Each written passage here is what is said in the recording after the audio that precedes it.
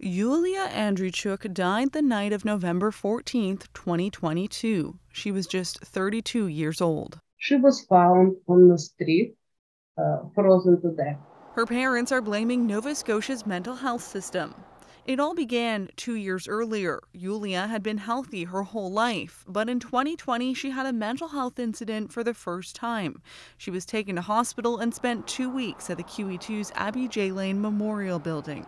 Her mother was made her decision maker, but Irina Andriychuk says her daughter was then suddenly discharged with no medication or follow-up appointments. Me didn't get any help. I mean, not even material, but any help, any advice, what to do, what should we do. After a second breakdown and still little help, her parents wrote a letter to Nova Scotia Health. Everything changed. Yuliya got attention, she got medications, she was assessed. The parents say Yuliya was prescribed medication that was administered monthly by a nurse, and it appeared to be working. But they say the dose was then reduced without any consultation with a doctor, and her parents say her health declined again. We could see she was just rolling down.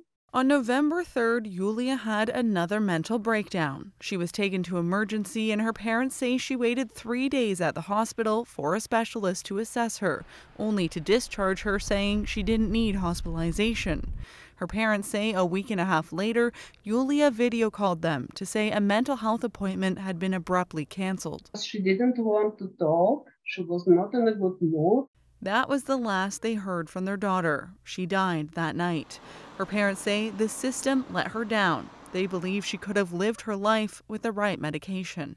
Hospital emergency services just kicked her out, and the mental health clinic just didn't care.